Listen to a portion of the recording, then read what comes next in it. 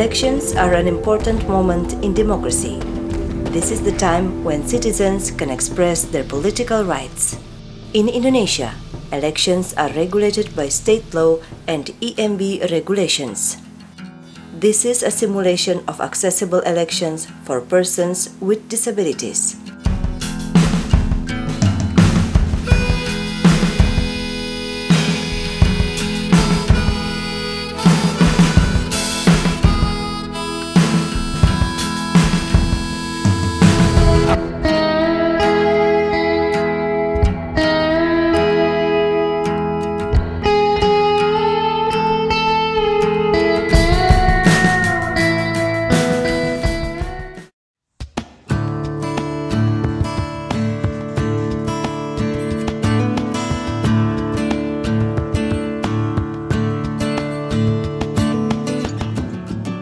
Polling stations have to display information on how many voters are registered in the area and display it in the entrance to the polling station.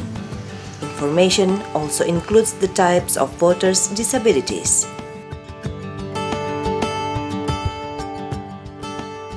Voting begins with an inauguration ceremony for 7 poll workers, who are bound under oath to work fairly and justly.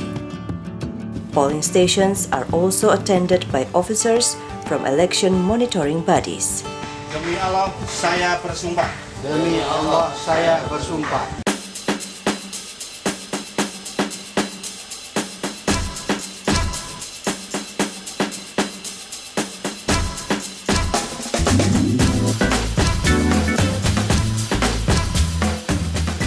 Poll workers explain the tools that are available for the visually impaired, such as a Braille template, and also a form for an assistant should it be needed by voters with disabilities.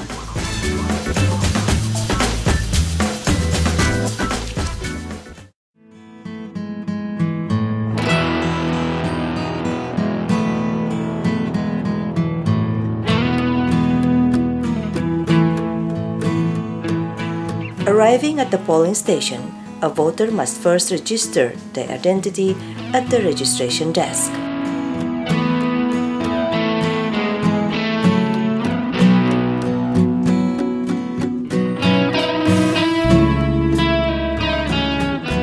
Here we see an example of an accessible polling station for mobility impaired persons.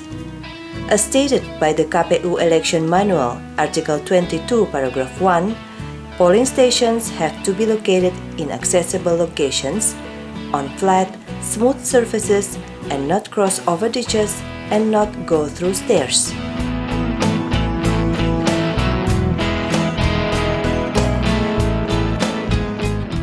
Therefore, for wheelchair users, it is important to have smooth surfaces and spacious room for them to move. The voting booth must be stationed at a place that enables wheelchair users to comfortably slide the wheelchair underneath.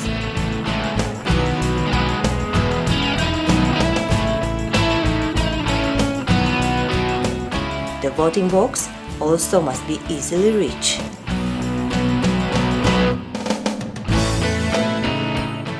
After casting their votes, wheelchair users must be able to exit the polling station without difficulty. Similar accessibility also applies for persons that depend on crutches. If the polling station is inside a room, attention must be paid to make sure the entrance and exit are accessible.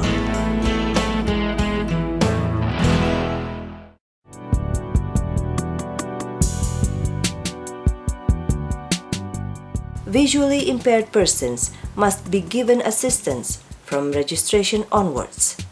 Assistance can be provided from poll workers or a person of their own choosing. The chosen assistant must fill in the assistant form and declare that they are bound to secrecy with the voter.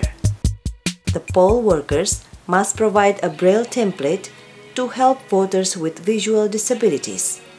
An assistant can provide help so the voter with disabilities can cast a vote.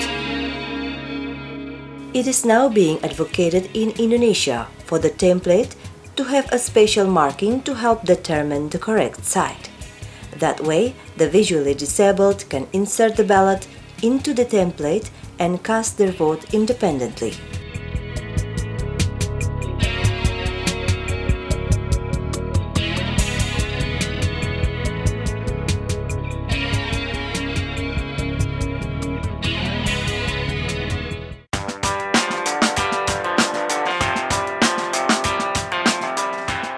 The main challenge for persons with intellectual disabilities is to understand the correct procedures and instructions.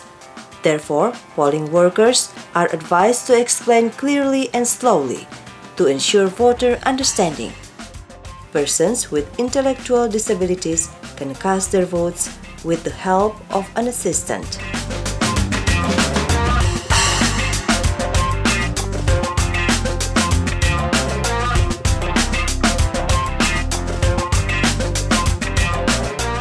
But if they are able to understand the instructions, they can also vote without any help.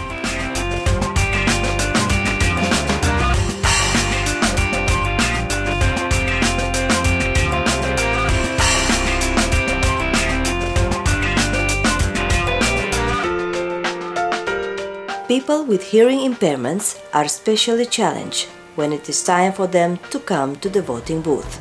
Therefore, it is important that they inform poll workers of their disability. This information will help the poll workers to provide a way to help them. In this example, we see a poll worker displaying a written sign to call up the voter and tapping their shoulders to inform voters of their turn.